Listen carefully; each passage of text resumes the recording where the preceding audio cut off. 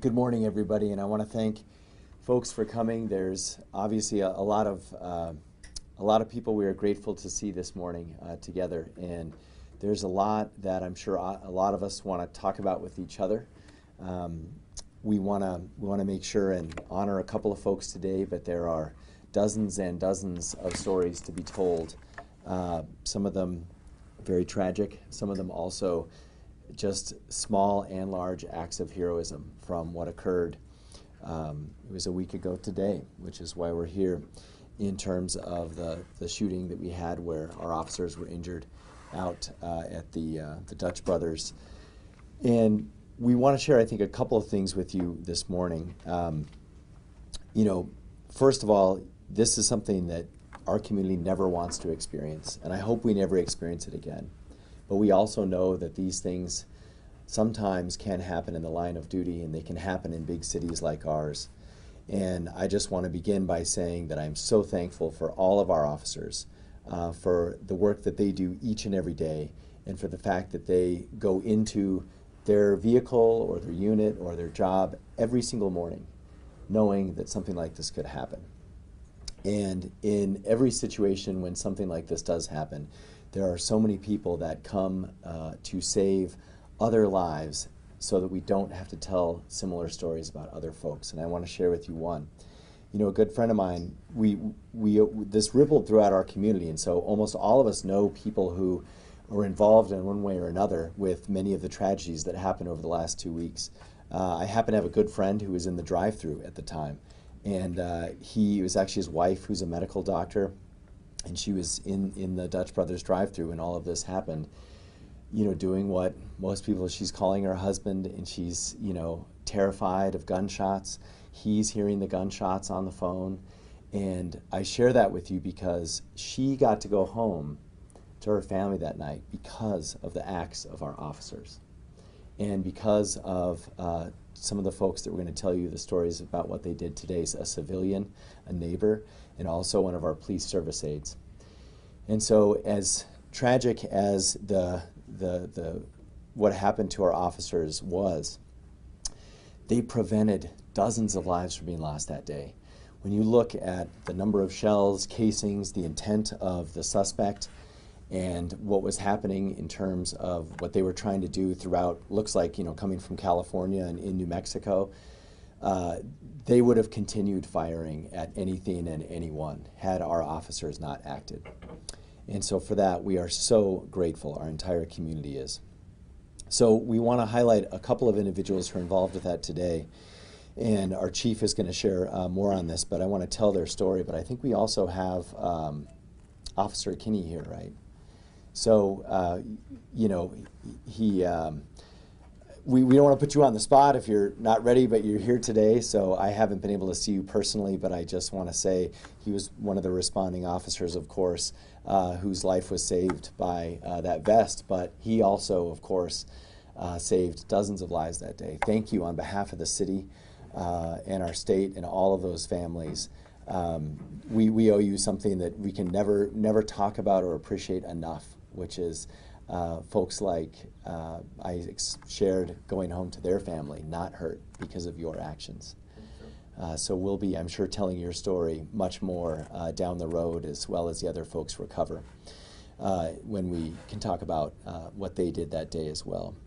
So first, I want to talk about Jacqueline. Jacqueline is one of our PSAs, and she incredibly came and provided immediate life-saving efforts to James Eichel. She's only 19. As you know, our police service aides are hopefully a pipeline to full officer status, and they're also available to folks at a younger age and at different stages in their life. And our PSAs, it's something that they go into these situations with our officers, just like them. And her actions that day, she remained calm during these chaotic moments, which I can't even imagine how she could do that, let alone. And she did what she needed to do to save the life of a sworn officer. She had some training, of course, absolutely, but she applied a tourniquet to Officer Eichel, and I'm scared to think of what might have happened if she didn't do that. And so I absolutely believe you saved his life. And thank you so much for that. And he's going to get out of the hospital later today. And so also good timing to share your story. Now I also want to mention Johnny Garcia. And I know he's a Cowboys fan. Where's the jersey? There he is. Johnny was actually at his home when he heard gunfire. And this is something that, you know, all of us hope we do the right thing in the situation. And to see someone and meet someone like Johnny, who actually is just sitting at home, hears gunfire, and decides to run into that situation, put his own life at risk. And he saw officers in need of help, and he got Officer Mario Verbeck out of the way of the second shooting as it was taking place. And it's unbelievable, he also got on the radio and let us know, us as a APD through dispatch, what was happening, which was critical at the time. And so he called for help, and in many ways, if you had not been there, Mario probably would have died.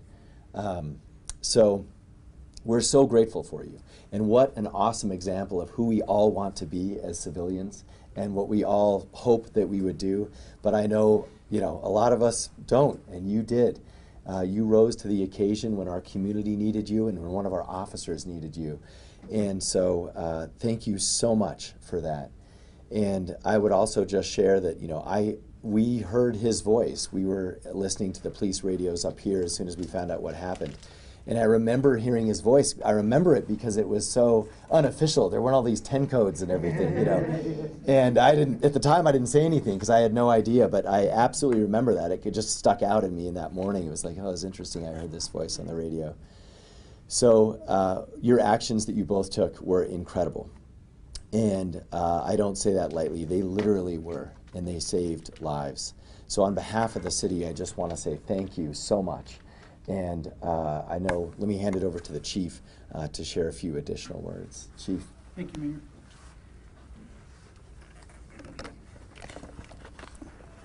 And I think this goes to show that heroes come in every form, whether they're civilians, they're law enforcement officers, they're public service aides, or they're fire personnel. And over the course of the next few weeks, we're going to recognize a lot of heroes. APD is going to do this swiftly because it's important that we recognize how the community was there for us during this time of need. And I think it's now more than ever that we need leadership to guide us through this difficult time. When I was speaking with James at the hospital, he made me promise him that we would not lose this momentum of ensuring that we make Albuquerque safe. Every single one of us has a job to do. Every single one of us has to push us to greatness. In terms of football analogies, great teams have great leaders that push them to do miraculous things, and they win Super Bowl titles. And we must push the entire system and leadership to advance their areas to ensure that we do everything we can to make Albuquerque safe. These heroes today put their lives on the line to help two people in a time of need. And it just can't be during these critical incidents when there's this horrible incidents happening in the community when we unite. We have to unite as a community. There's been too much division over the past, 2011, 2010. I started to see the division as a young lieutenant in this department, and it's continued. The Albuquerque Police Department has taken great strides in community building, working with the community, working as hard as we can to meet the requirements of our settlement agreement. We need to stay united from this point forward and not let us only unite after tragedy. This has been a difficult 2 weeks for the Albuquerque Police Department. Not only did we have 2 officers shot and 2 others injured during the course of a shooting, but we also had a young man lose his life at a school. That shouldn't have happened. The violence has to stop, and we need leadership across the state to step up and assist us in making the changes needed to keep Albuquerque safe. I want to thank you, Johnny, personally, for helping our officers that day, for putting your life on the line. And you had a family back home that I'm sure were terrified, and afterwards they're probably even more terrified, like, what did you do that for, Johnny? But you know what? You did it because it's the humane, right thing to do. And we have an award for you here that we're going to be presenting you a plaque, and it's a community service award for the service that you did in assisting us. So I want to say thank you. Jackie, I want to thank you also for that day stepping up and helping James. He was in need. You were the best 82 there is out there. And for the rest of your career, you should be proud of the fact that when the time came, you stepped up to the challenge and you did what you needed to do. There's one last person in here that needs some recognition. Jackie provided the use of a tourniquet that day in saving this officer's life. And our Doc Hazen is somewhere here in the back. He's been instrumental in ensuring that everybody is trained up on their tourniquets. This tourniquet is just an example of when the state legislature and everybody works together for the greater good, we benefit as a community and as a profession. That tourniquet was made a reality years ago through a lot of work by everybody working together, and hopefully we could get back to the basics and ensure that we continue to work together for the better good of not just the community, but the professions that are protecting the community each and every day. So I want to thank you both, Johnny and Jackie, and if you guys come up here, we're going to give you guys a couple of plaques. Mayor? Sure.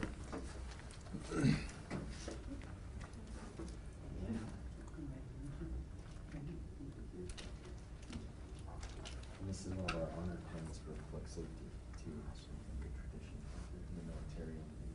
Thank you. You guys want to say Do you want to say anything? Or is it totally up to you?